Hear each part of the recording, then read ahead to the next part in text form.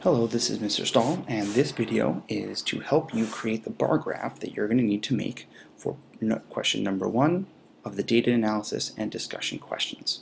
What you need to do is insert a bar graph comparing the appendage of each type of bean dipper versus the round number. So this video will work you through all the steps you need in order to make this bar graph.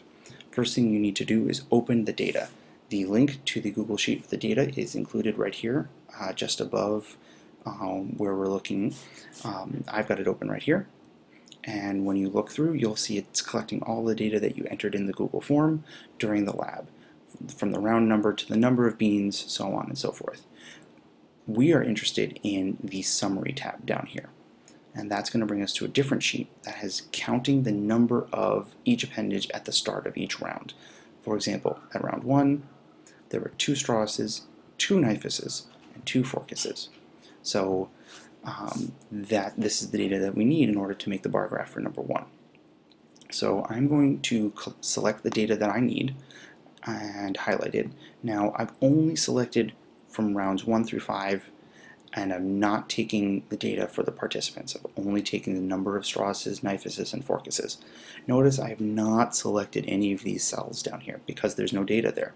There's nothing to count. Perhaps when you're making this bar graph, you might have data up to round 9 or maybe even round 11, but you don't want to include the entire table if there isn't data there. So I'm only taking from the top left through the round that I have data in. So I'm not taking past round 5 for this example. Now I'm going to create my graph. I have 2 options. I can insert chart from the menu, or I can go over here to the menu bar and click insert chart. Either way, it still brings you to the chart editor. So first thing you want to do is click this option right here, use column A as labels. And what that does is puts the rounds down here, so round 1, 2, 3, 4, 5, and leaves the number of each appendage as the data inside the chart. Now I don't want the stacked area chart. I want this option which Google calls a column chart, but we know it as a bar graph. So I'm going to select that. And you'll notice that the vertical axis here has some funky numbers, and I will show you how to fix that in a second. The next step is come over to Customize at the top, click on that, and that brings up the customization options. First thing is the title. Since the convention here is to label all charts and graphs as a figure, since this is the first figure, I'm going to call it figure 1, and then give it a title. Starting number of bean dippers per round.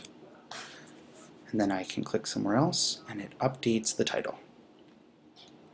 Next thing I want to adjust are the labels of the axes. So I'm going to scroll down until I find the axes menu. And right now I'm going to adjust the horizontal axis title. So let's get rid of that. This is the round number.